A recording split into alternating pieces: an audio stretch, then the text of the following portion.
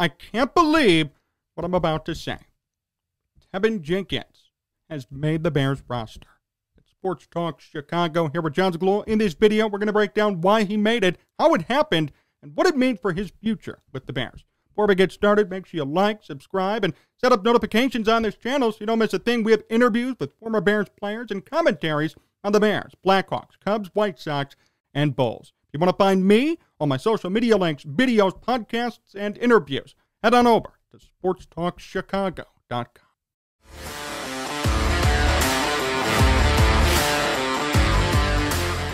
I want to start today with this. It ain't over till it's over. We were fed so many rumors and news bites about Teven Jenkins. He was immature. He wasn't adjusting to the new coaching. There were issues with Matt Eberflus, Luke Getsy, and him. He was continuously hurt. He wasn't practicing. He was being disobedient. We heard everything, every rumor imaginable. We thought at one point a couple of weeks ago he was going to be traded. Then yesterday we heard it again. Yeah, Teven Jenkins is on the trade block. Yet as we sit here today, Teven Jenkins is going to be your starting right guard. That, to me, is the shock of the preseason and training camp. Turns out the Bears have cut Michael Schofield, who they brought in to compete with Jenkins. Signed him to a one-year deal as a free agent. He's cut. It will be Teven Jenkins at right guard for the Bears this season. Across two preseason games, Jenkins allowed only one pressure on the quarterback. He also showcased his athleticism and power in the run game. Insiders still insisted, which is true, that trades were possible involving Jenkins, the Bears, and another team.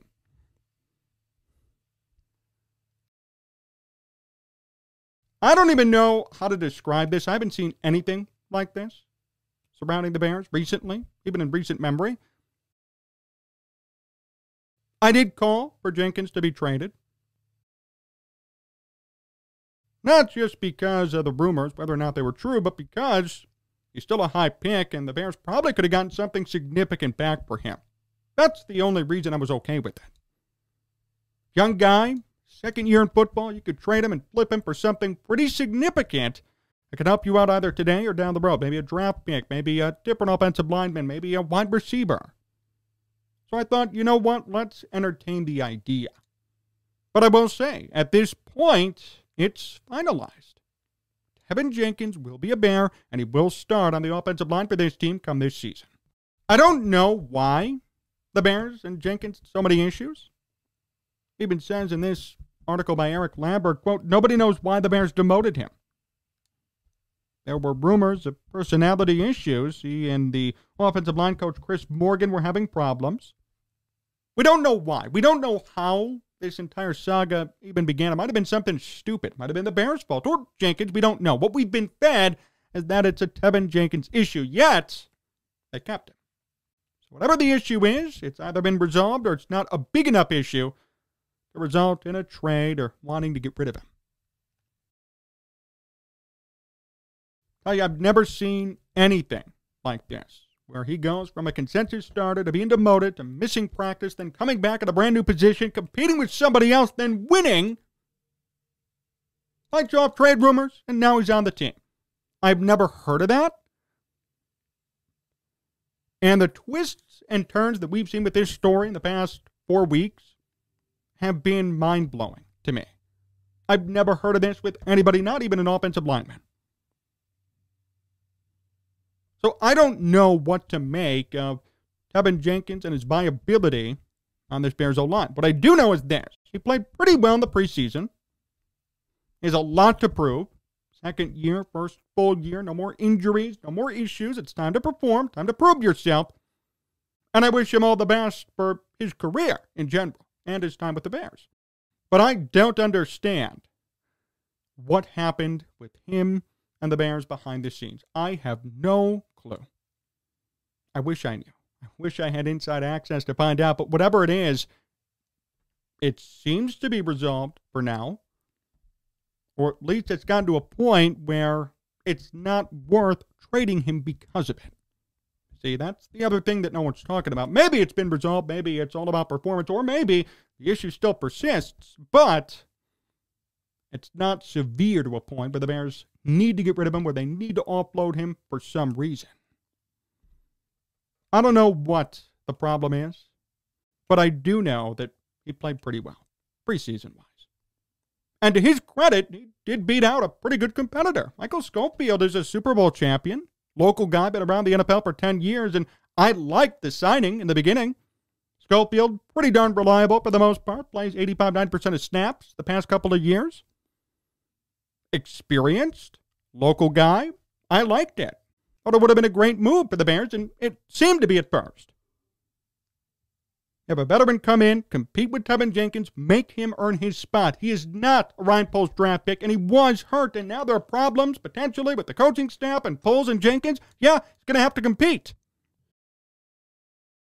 But the fact is, it's a meritocracy, and Jenkins won. So he's going to start. Again, I would have been okay with the Bears trading him. I would not have been mad. In fact, I would have been pretty happy. Because if these problems persisted, you don't want someone like that on your team. Even if it really wasn't Teven Jenkins' fault, the point is, if he doesn't fit in to your system, to your culture, to your team, even if he's good, trade him. Bring in somebody else who will conform, and in the meantime, get some draft picks back or get something of significance back. I would have been okay with it. And my feelings right now about Jenkins are pretty mixed. I'll be honest. I'm not overly thrilled he's back, but I'm also not calling for him to be traded. We're going to have to see how he does down the regular season. But I'll trust the Bears' judgment on this. Matt Eberflus, obviously, like what he saw, enough to keep him. Same with Ryan Poles. This is their roster. This is who they want starting at right guard. Scouts like Greg Gabriel, Olin Kreutz have said it too on this program that he's the best offensive lineman the Bears have. Maybe he is. Time will tell. But I do know that he won the competition. That's all I can say on the matter. He won, fair and square. I mean, the Bears did everything they could to prove and to show that maybe he doesn't deserve to be here, and he proved it.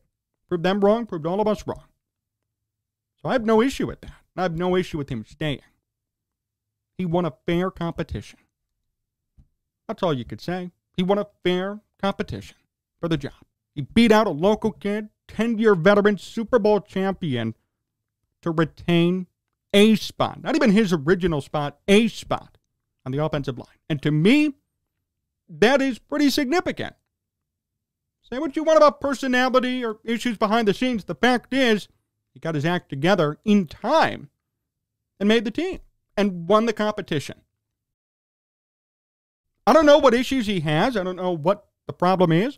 But I do know that whatever it was, it's not as prevalent now because he bucked up, manned up, and won the competition.